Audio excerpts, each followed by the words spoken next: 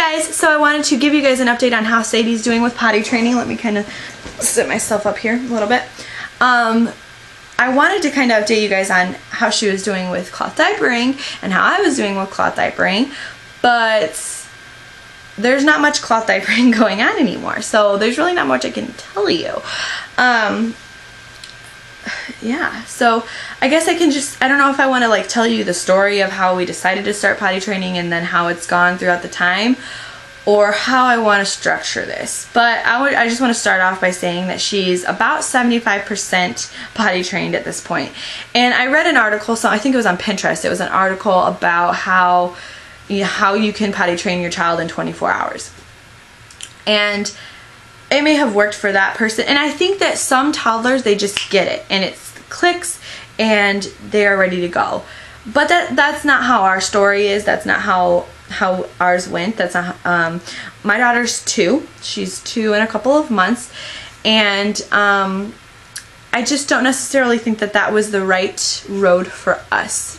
I don't think it was possible for us to potty train her in one day. So it's been going on for about a month now.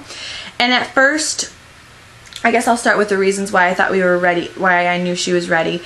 And the first reason is because when she was still kind of having the diaper rash issue going on off and on, even with the cloth diapers, she still had rashes going on. I would let her walk around bare butt because, you know, a lot of times they say, you know, maybe the booty just needs some air, so air it out, let her walk around with no diaper on. She would not pee the whole time that she would not have a diaper on. The whole time that she was bare butt, she wouldn't have accidents. And so that was the first indication that I'm thinking maybe she waits till I put the diaper on her. She's holding it until I put the diaper on her, and then she's going pee. And so that was the first indication that I knew that she had the ability to hold it. And then at another point, I allowed her to wear underwear during nap time, and I told her she'd get a special treat if she was able to wake up and her underwear was dry. And we did that a couple times, and she was able to wake up dry. So that was another indication that I'm like, okay, maybe she doesn't have a desire, you know, she doesn't go up to a potty and want to use the bathroom. She has no desire. She doesn't tell me that she has to go potty or anything like that. She wasn't going to approach this decision on her own. But I knew that physically her anatomy was capable of doing it. And I think a lot of times, you know, every child is different, and I think some parents push their children too early, and sometimes when their sphincters and their bladders are not ready to hold it, they just aren't ready.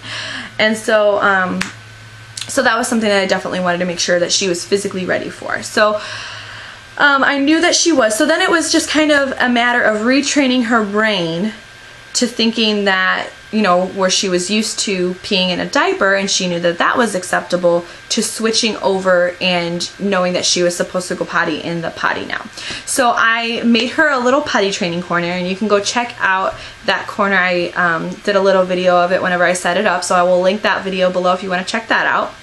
I made her own little corner where she had some toys and a little potty chart and her potty, and it could feel like her own little space. And I brought her over to the corner and I told her, I said, Sadie, this is where I want you to put all your potty pee-pees from now on. And if you put pee-pees in this potty, then you get a sticker and you will get a miniature cowtail. And if you guys don't know what I'm talking about, cowtails are these long, like caramel straws, and they have vanilla cream in the middle of it. And generally you can find them at the gas station, and they're about this long, they're probably like a foot long or so, 9 inches to a foot long, I don't know. And but these are like a third of that size, so they're miniature. But she knows that that's usually the treat that I have for myself, and I have to hide them from her because I don't like to share them with her. But she knew that that was something that mommy really likes, and she didn't get them very often at all. And so the fact that we were using that as a motivational tool for her, she was down with that. So that was something that motivated her. I know that some people say, well, I told my child that if they peed, they get 1 M&M, and if they poop, they get 2 M&Ms. That, for my child, was not going to work. I don't know.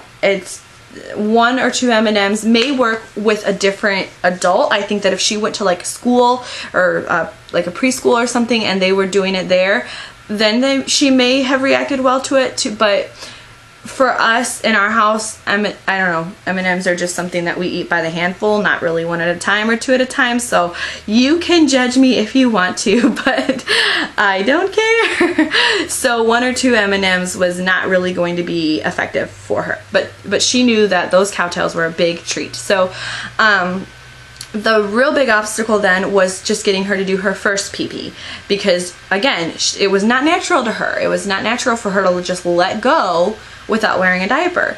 So I would have her sit on the potty and we would play with all of her little toys over there, and I don't know, we did it several times. I think we would sit there for probably 45 minutes at a time. It didn't happen the first day. I think it happened the second or third day that we tried it. She did it. And after that, it's not like, okay, all of a sudden she just did it every time. It is just kind of something that throughout the day I would say, hey, do you want to go try and do potty now? Let's go try and do potty. And so I'd strip her down, set her on the potty, we'd play for a little while, and I think in a matter of 3 days she had all 5 of her little boxes on her potty chart filled. So that was really cool. And then something clicked in her mind where she realized, if I pee-pee, no matter how much I pee-pee, I get my treats. So then she started, every time that she felt a little something, she would go pee. And so she was peeing like every 25 minutes, and every single time she would pee and she'd tell me, Mommy, go dump it, go dump it. So I would have to go. She didn't want any pee-pee in the potty ever at all. Like as soon as she'd pee, she'd tell me to go dump it, and she wouldn't go pee again until it was dumped. So I was like, all right. So I was constantly dumping the pee out.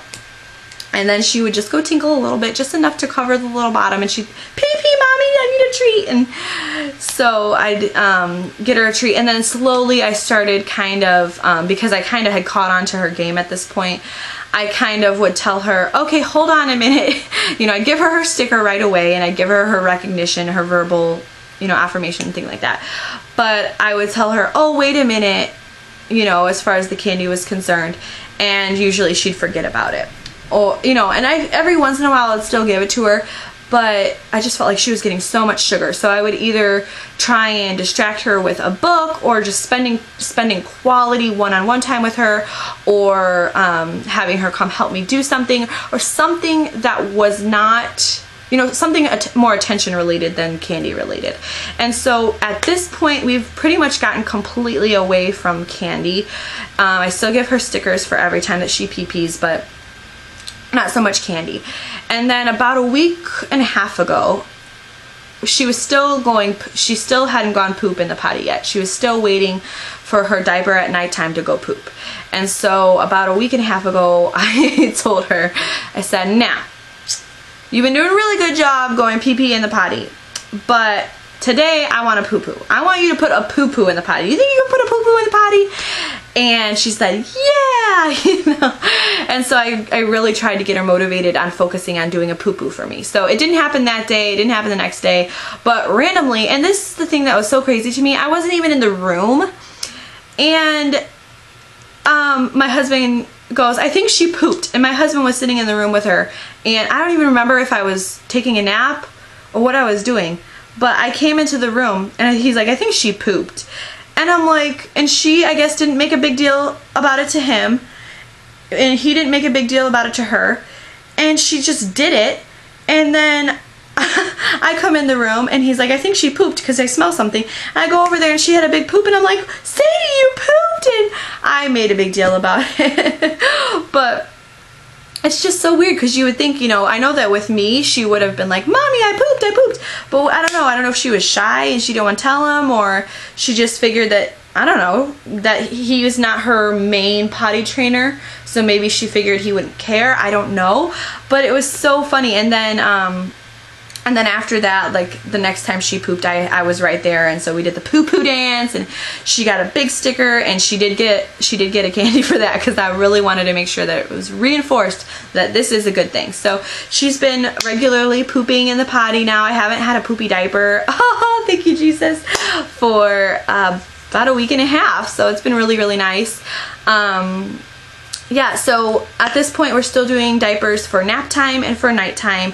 I had tried to put her in diapers for nap time, and even though before she was making it through, you know, before she was potty trained, she was making it through nap time dry. Now she can't make it through nap time without having an accident, or she hasn't the past couple times.